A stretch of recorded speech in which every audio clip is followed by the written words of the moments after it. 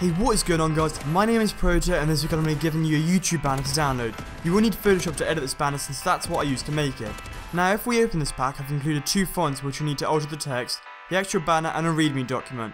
Overall, this is what the banner will look like. You can see that some of the groups are highlighted in red. Don't delete these groups as they include features like the backgrounds, themes, and the watermark. However, if you open the other groups that aren't highlighted, you will notice editable tracks displayed in green. Now, onto the permissions. You are free to use this banner on your channel so long as you don't remove my watermark. It's really difficult to get noticed, and if you remove it, it's like stealing since I don't get any credit for it. Please don't do it. Other than this, you don't have to attribute me in the description unless you want to.